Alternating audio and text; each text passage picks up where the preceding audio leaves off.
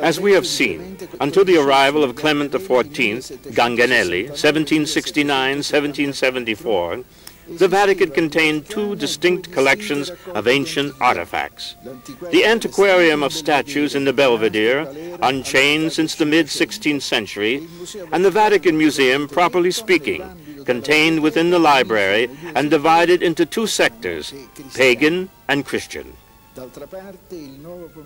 The new pope was also becoming concerned at the continued exodus of ancient treasures from Rome, sold by private individuals and purchased by various Italian and foreign merchants, acting as go-betweens for the final buyers.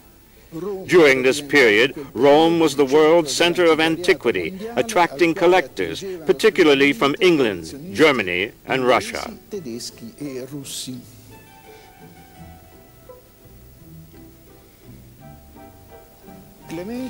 Accordingly, Clement XIV, advised in the matter by his treasurer, Giovanni Angelo Braschi, the future Pope Pius VI, began to buy up ancient treasures that were destined to be shipped abroad. The Barberini candelabras, the Meleagro of Scopas, etc.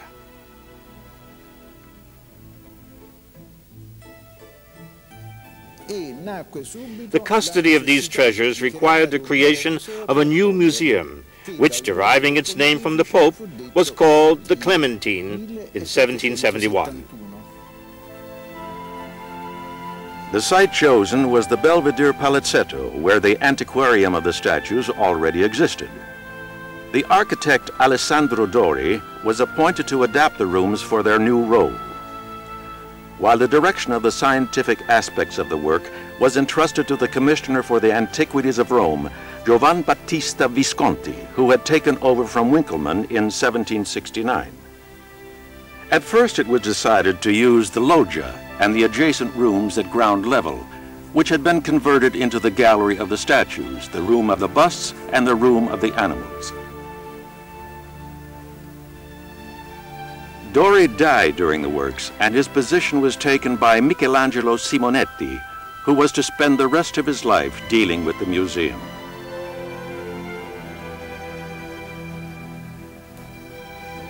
Once the conversion of the ground level had been completed, it was decided that the courtyard where the antiquarium of the statues was located could be used to better advantage by the construction of a portico, which would also enable the removal of the anti-aesthetic wooden shutters that protected the statues.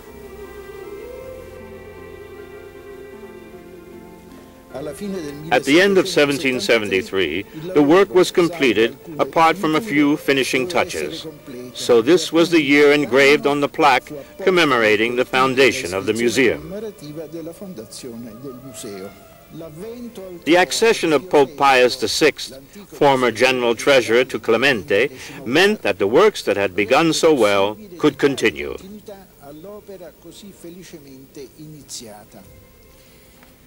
In 1776, Pius VI decided to enlarge the museum by arranging for the construction of two new wings.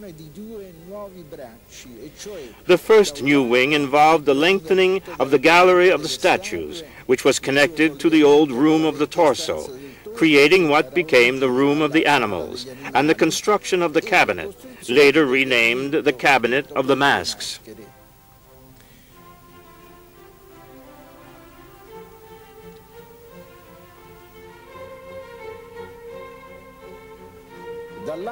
The second wing involved the construction of a series of grandiose chambers, the Room of the Muses, the Round Room, and the Greek Cross Room, which connected the museum to the library, in particular the Pagan Museum, by way of the sumptuous stairway, now named after Simonetti.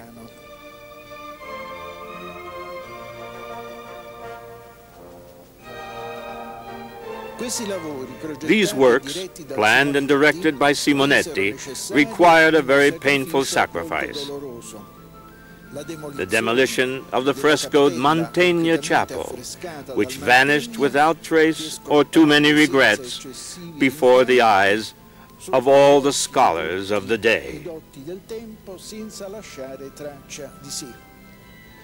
The new rooms, which took their inspiration from Roman architecture, were linked to the older rooms by means of ingenious architectural devices, creating a route of many ramifications and ever-changing perspectives. Much use was made of ancient materials: columns, capitals, floor mosaics, statues used as telemons, etc.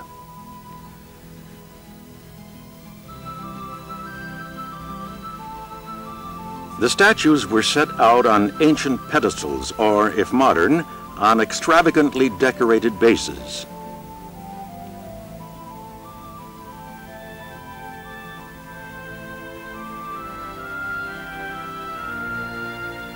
The busts were placed on marble tables standing on two orders.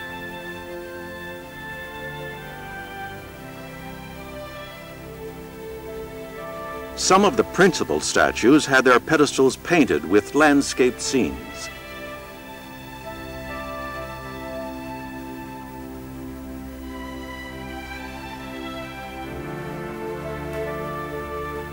The vaults of the museum were decorated by Tommaso Conca, Room of the Muses.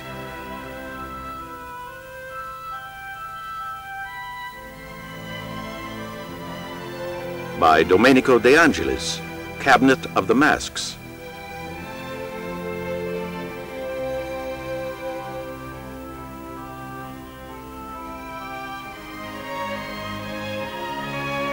By Cristoforo Unterberger, Gallery of the Statues, Room of the Busts, etc.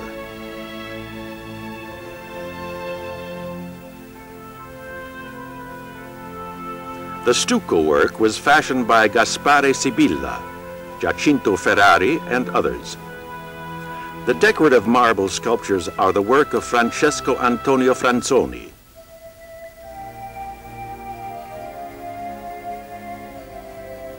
The finishing touches to this complex of rooms had been almost completed in 1784, when the Simonetti stairs were opened to the public. September of the same year saw the death of one of the prime movers of the museum, Giovan Battista Visconti. His position in the Commission of Antiquity, which also implied direction of the museum, was taken by his youngest son, Filippo Aurelio. In 1785, Simonetti began refurbishing the Gallery of the Candelabras, located on the second floor above the Clementine Gallery of the library. Following his death in 1787, the work was completed by a very young man, Giuseppe Camporese, who finished the construction of the Pio Clementine Museum by designing the new entrance, atrium of the four gates, and directly above this, the room of the chariot, though the decorative details were finished a few years later.